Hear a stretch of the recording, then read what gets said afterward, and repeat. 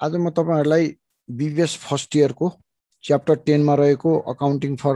Long term liabilities को brief answer question को solution लिएर आएको छु। यसमा क्वेशन नम्बर 1 मा छ issue price, find the issue price of 500 bonds rupees 1000 face value. त्यो 500 bonds चाहिँ 1000 फेस भ्यालुमा छ है। फेस भ्यालु इच 8% स्ट्याटेड रेट, 5 वर्षको समयावधि छ। Annual interest payment with 10% market interest rate. यो चाहिँ मार्केट इन्ट्रेस्ट रेट चाहिँ 10% छ। यसको एक्चुअल इन्ट्रेस्ट रेट चाहिँ पेएबल इन्ट्रेस्ट रेट चाहिँ 8% छ। यो बोन्ड्स पेएबल को केस हो। यो यसरी हेर्दाखेरि यो डिस्काउन्टमा बोन्ड्स पेएबल गरेको देखिन्छ। यसलाई कसरी सोलुसन गर्ने भन्ने म भन्दैछु। म्याच्युरिटी फेस भ्यालु हेर्नुस्। अब यो सबैभन्दा याम यो म्याच्युरिटी फेस भ्यालुमा हामीले के गर्नुपर्छ भन्दाखेरि यो 500 into 1000, 500 बोन्ड्स भयो, 1000 ले मल्टिप्लाई गरिदिने, 5 लाख आयो। त्यसपछि गएर क्याश इन्ट्रेस्ट स्ट्याटेड इन्ट्रेस्ट रेट भनेको हाम्रो एक्चुअल इन्ट्रेस्ट रेट 8% छ हैन। यो अनुअल इन्ट्रेस्ट पेमेन्ट छ। यो पनि विचार गर्नुपर्छ। यो अनुअली सेमिएनुअली हुन्छ, यो चाहिँ एनुअली छ, वार्षिक नै छ। त्यसले यसलाई के गर्नु पर्ने 8% राख्ने। अनि यसको मार्केट इन्ट्रेस्ट रेटलाई केले डेनोट गर्छ? यो 10% छ है। यो यहाँ 10% छ है। अब हामीलाई के भयो? हामीलाई याम पनि थाहा भयो, फेस भ्यालु पनि थाहा भयो, यसको इन्ट्रेस्ट रेट 8% पनि थाहा भयो, मार्केट इन्ट्रेस्ट रेट 10% थाहा भयो। अनि हाम्रो इयर टोटल म्याच्युरिटी पिरियड छ 5 इयर्स,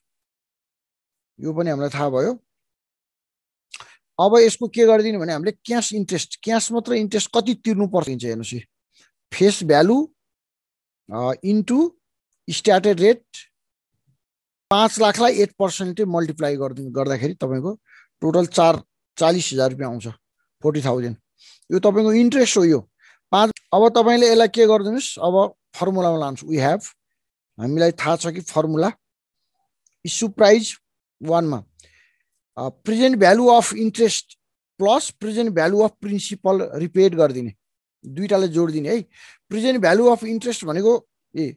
क्याश इन्ट्रेस्ट इन्टु पीबीआईएफए टेबलमा हेर्ने, K% भन्ने यो टेबल हेर्नुपर्छ। प्लस फेस भ्यालुको चाहिँ इन्टु पीबीआईएफ K% भन्छ। अब यो पीबीआईएफए, अब क्याश, यहाँ क्याश इन्ट्रेस्ट छ, यहाँ 40,000 छ क्याश इन्ट्रेस्ट, यो 40,000 छ। अब यो पीबीआईएफए के भनेको यसको पर्सेन्टेज हो। यो हेर्नुस् है, हाम्रो यो मार्केट पर्सेन्ट कति 10% छ नि त। पीबीआईएफए मा 10% कति वर्षको? 5 वर्षको। प्लस फेस भ्यालु 5 लाख छ इन्टु पीबीआईएफ 10 वर्षको, 10% को 5 वर्ष, 5 पिरियड। अब यो पीबीआईएफए र पीबीआईएफ भनेको के हो? यो प्रेजेन्ट भ्यालु हेर्न जान्नुपर्छ। तपाईहरुको त्यो बुकको पछाडीपट्टि पनि दिएको छ प्रेजेन्ट भ्यालु, नभए छुट्टै एउटा प्रेजेन्ट भ्यालु टेबल पनि पाउँछ किन्नलाई, त्यहाँबाट हेर्नुपर्छ। यो चाहिँ यो इन्ट्रेस्ट रेट, यो यसले 5 वर्षको निकालेको हुनाले यसलाई पीबीआईएफए टेबल हेर्ने है, 10% अन 5 पिरियड यो चाहिँ। अनि यो फेस भ्यालु चाहिँ यो एउटै हुने हुनाले 5 लाखको पीबीआईएफ टेबल हेर्ने, 10 वर्षको 5% नि if. Present value infinity factor table हेर्ने, यो चाहिँ present value infinity factor annuity table हेर्ने है त। अनि यसलाई 40,000 लाई यो भ्यालु हामीलाई 3.7908 पत्ता लाग्छ, प्लस 5 लाखको। अनि यसको चाहिँ पीबीआईएफ भ्यालु चाहिँ 0.6209 पत्ता लाग्छ। टोटल गर्दाखेरि हामीलाई कति भयो भने 4,62,082 रुपैयाँ आयो।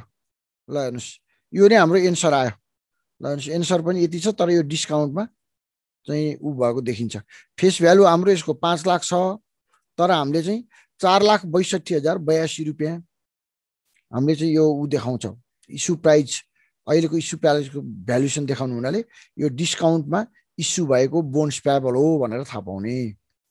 नम्बर 2 मा हेर्नुस् त, brief answer question, chapter 10 brief answer question. Number 2 मा छ a company issued 8% 500 bond with 5 years of maturity period. 1000 चाहिँ यसको भ्यालु छ है। यसको भ्यालु फेस भ्यालु चाहिँ 1000 छ 500 वटा बोन्ड छ 5 वर्षको लागि 8% यसको इन्ट्रेस्ट रेट छ है what must be the current price of bond if market rate is 10% लानुस् यहाँ पनि त्यही छ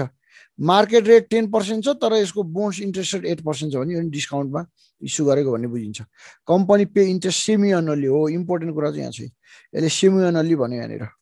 सेमी एनुअली भनेपछि यसलाई अलिकति ध्यान दिने है यसलाई to be noted semi annually भनेको छ भनेको यो 6 महिनाको भनेको अब यसको पनि मार्केट म्याच्युरिटी भ्यालु निकाल्ने पहिला याम 500 इन्टु 500 बोन्डलाई 1000 फेस भ्यालुले मल्टिप्लाई गरेर तपाईको कति आयो 5 लाख रुपैयाँ आयो त्यसपछि गएर कम्पाउन्डिङ पिरियड यान 5 वर्ष छँदैछ तर 5 वर्षलाई यो सेमी एनुअली भनेको हुनाले मल्टिप्लाई बाइ 2 टाइम्स गर्नुपर्छ र 10 पिरियड निकाल्ने है यहाँनिर ख्याल गर्नुलाई 10 पिरियड सेमी एनुअली भनेको भएर त्यस्तो भएको हो यो सेमी एनुअली भनेर नभए चाहिँ यो 5 इयर्समै बस्दै एनुअली भनेको भए यसरी 10 निकाल्ने अनि क्याश इन्ट्रेस्ट रेट पनि क्याश इन्ट्रेस्ट रेटले 8% तिर्ने भनेको छ अब 8% लाई नि सेमी एनुअलीमा लानु पर्यो नि 8% लाई 8/2 गर्दाखेरि 4% सेमी एनुअलीमा लाँदाखेरि यसलाई डिभाइड बाइ 2 गर्दिने गर्दाखेरि तपाईको 4% मा आयो अब मार्केट रेट के लाई पनि फेरि त्यस्तै गर्दिने के हेर्नुस् त यो 10% छ नि market interest rate market rate 10% छ भने 10 लाई पनि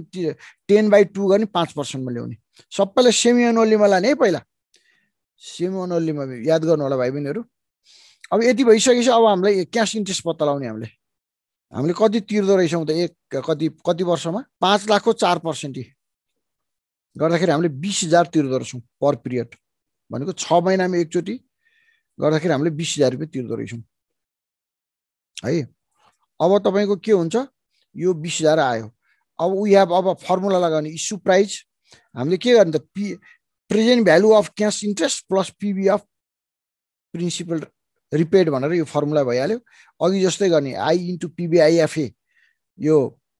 आईएफए के पर्सेन्टेज यान गर्ने plus am into PB if के पर्सेन्टेज यान गर्ने है यो अगाडिको present value infinity factor annuity हो भने पछाडिको चाहिँ प्रेजेन्ट भ्यालु इन्फिनिटी फ्याक्टर मात्रै हो यो टेबल हेर्न जान्नुस् है टेबल हेर्नु यो फरक हो यो भनेको चाहिँ अब यो कति वर्षको दिएको छ यसको हाम्रो यहाँ त 10 पिरियड छ भने 10 वर्षको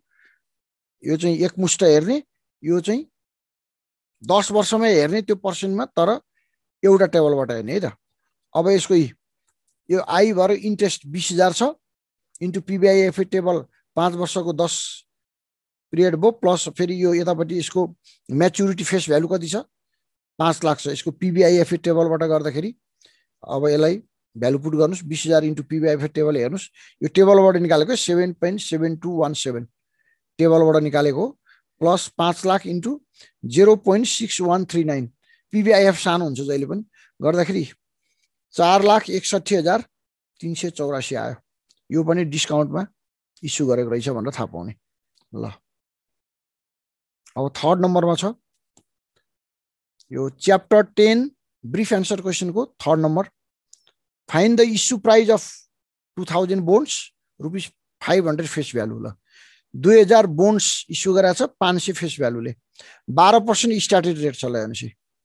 है त यसको इन्ट्रेस्ट रेट चाहिँ 12% छ 15 वर्षको लागि समय म्याच्युरिटी पिरियड 15 वर्ष semi annual interest payment with 10% market interest rate यसमा नि सेमी एनुअल भनेपछि यो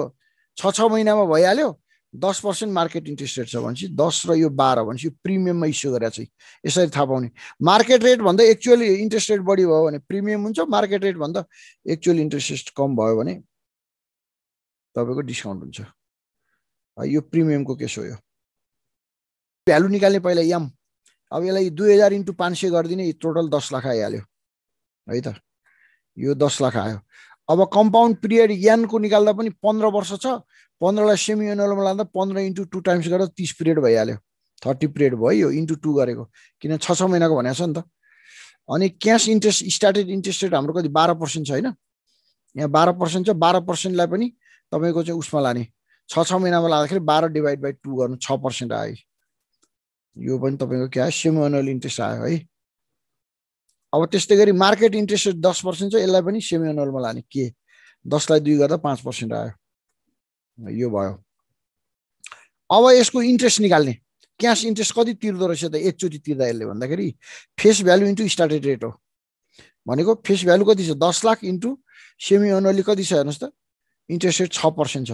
गर्दाखेरि 60,000 रुपैयाँ तिर्दो रहेछ एकचोटि तिर्दाखेरि त्यसले 60,000 रुपैयाँ तिर्दो रहेछ है यसले इन्ट्रेस्ट तिर्दो रहेछ 60,000 रुपैयाँ सेमी एनुअली अब यसलाई हामीले के गर्ने फर्मुलामा लाने we have issued price PV of cash interest plus PV of principal present value of cash interest plus present value of principal यो भनेको इन्ट्रेस्ट को हो यो भनेको चाहिँ प्रिन्सिपल सामाको हो अब I into PVIF के पर्सेन्टेज यान प्लस M into PVIF के पर्सेन्टेज यान गरिदिने अब इन्ट्रेस्ट कति 60,000 into PVIF table 5 into 30 period भयो है सेमी एनुअल हुनाले 5 into 30 पिरियड भएको है यो अनि 1 लाख को पनि इन्टु PVIF 5 into 30 पिरियड भयो अब यसलाई भ्यालु पुट गर्नु 60 को 60,000 भयो PVIF टेबल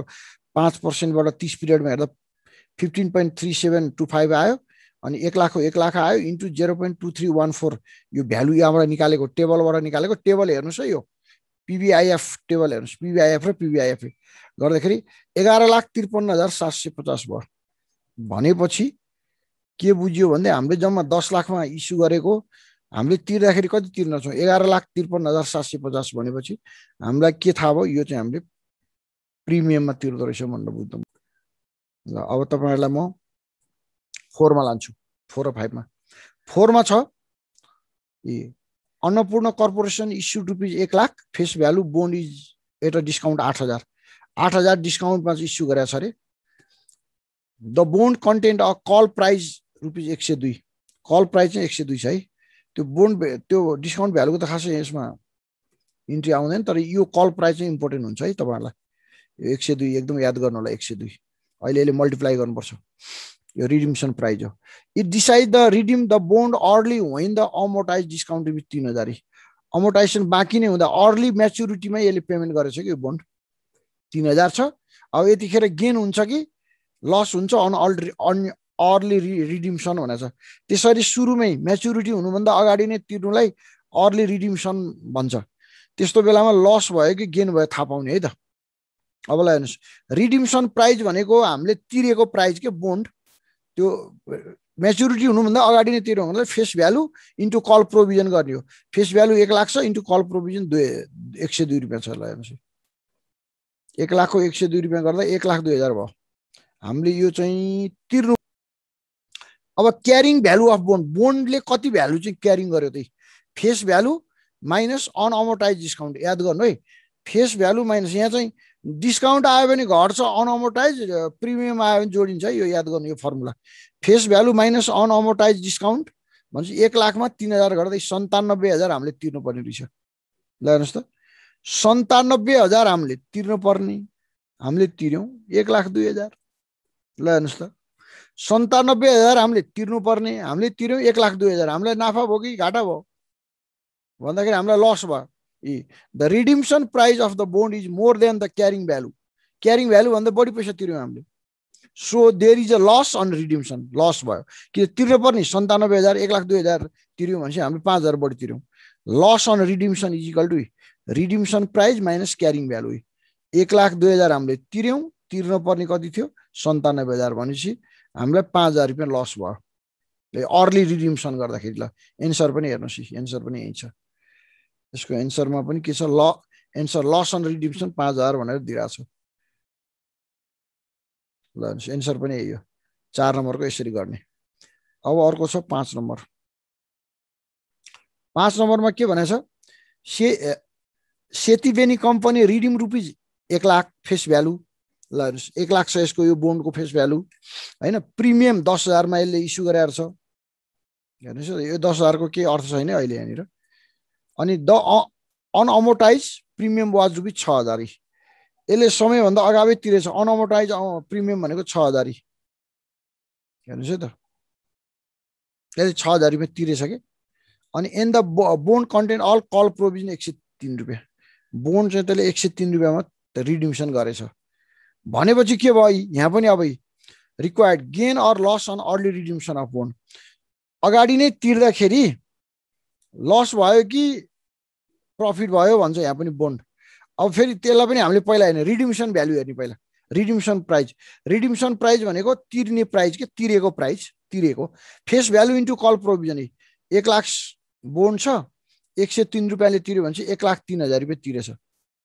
1,03,000 तिर्यो अब वास्तवमा क्यारिङ भ्यालु चाहिँ कति हो त एक्चुअली त्यो भ्यालु भन्दा फेस भ्यालु प्लस अनअमोर्टाइज प्रिमियम ल हेर्नुस् प्रिमियममा तिर्नु भनेपछि फेस भ्यालुमा अनअमोर्टाइज प्रिमियम जोड दिने हो अहिले मैले भनेको थिएँ नि प्रिमियम आयो भने जोड दिने डिस्काउन्ट आयो भने घटाउने है अनअमोर्टाइजलाई अब 1 लाख प्लस 6,000 त यहीँ दिएछ यसले यहीँ दिएछ होइन अनअमोर्टाइज प्रिमियम गर्दाखेरि 1,06,000 हामीले के गर्नुपर्ने